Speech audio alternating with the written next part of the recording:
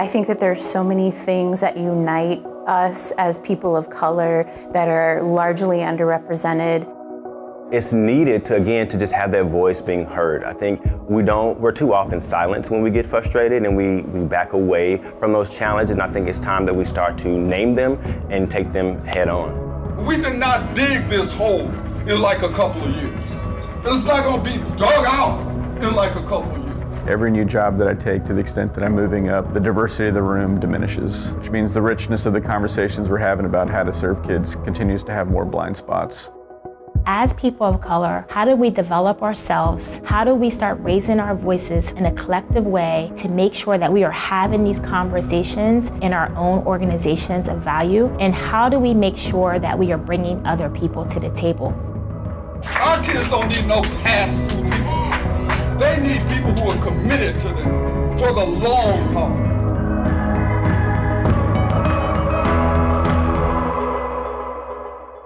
I can't imagine talking about the collective without talking about the 20th Anniversary Summit or the introduction of the Diversity Core Value. Powerful, overwhelming, and connected.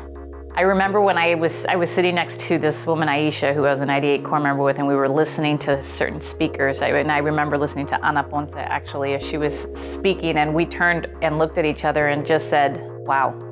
Because we had not realized just the numbers that, had come together over time and were part of our community. And it was just powerful to just be together and holding arms and reconnecting and realizing the power of our alumni of color. When first asked about launching an Alumni of Color Association, I had to think long and hard about what it would take. So I proceeded to meet with alumni of color across the country to hear their stories and understand the impact we'd all like to have.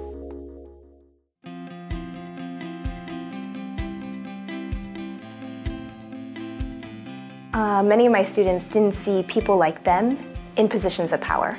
An alumni association for people of color can make sure that that happens in the future. I know that when I did the core, that first week of induction, I was looking for the other people of color. And in Chicago, I didn't necessarily find that many. And I think an alumni association can really be a powerful way to identify people you have common identities with, common perspectives, shared experiences, and be able to build those relationships and connections to really create some meaningful change. The reflections we heard led to the 3 pillars of the collective, which then led to the work that we would pursue. So the 3 pillars of the collective are at the foundation and at the true heart of what we do, both regionally and nationally. Whether it is a crawfish boil that builds community and networking within a region, or Story Slam that helps to tell the stories of our communities, that work is all tied to our 3 pillars, allowing us as an alumni of color community to have a greater impact and be combined together.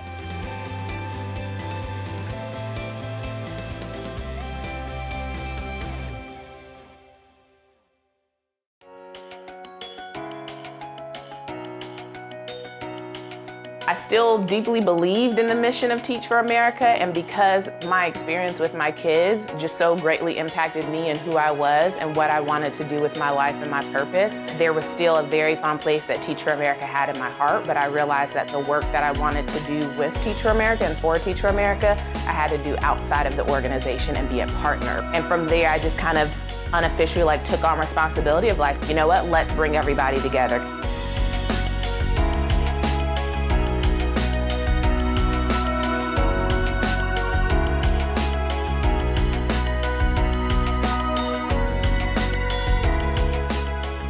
My perspective of being a school leader of color prior to coming to the collective conference was lonely, that I was one of a few leaders of color in my network. But after having come to this conference, I see that I am in a unique position to lead with a bunch of really amazing people. I just feel like I'm a part of a bigger movement that makes me feel like I'm not in this alone.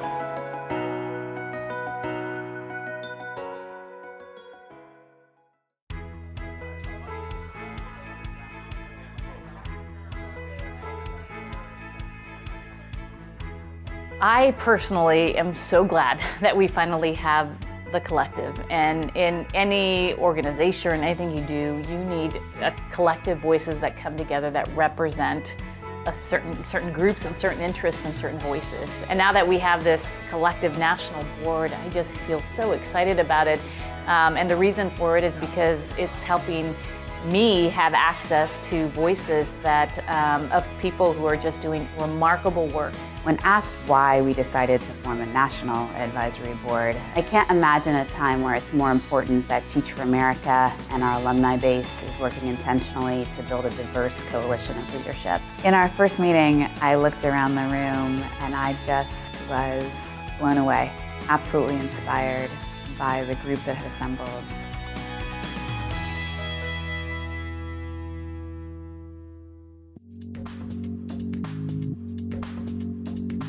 My hope is that the collective becomes one of the strongest and most influential networks for alumni of color, for people of color. We are much stronger together than we are apart. I think that developing a strong network and engaging in experiences to develop as leaders, we're creating a system for more people of color to be leading in education spaces. I think it's really important that alumni engage. Those people who feel like they have something critical to share, those people who feel like they have something positive to share. I think we need everyone to lean in and to be honest and authentic in their feedback so that we can go forward, positioned as best as possible to reach one day, because I know we're all aligned on that. It is the collective duty and privilege of all of us to stop wasting energy, but to empower the next generation of student leaders as they fight for justice.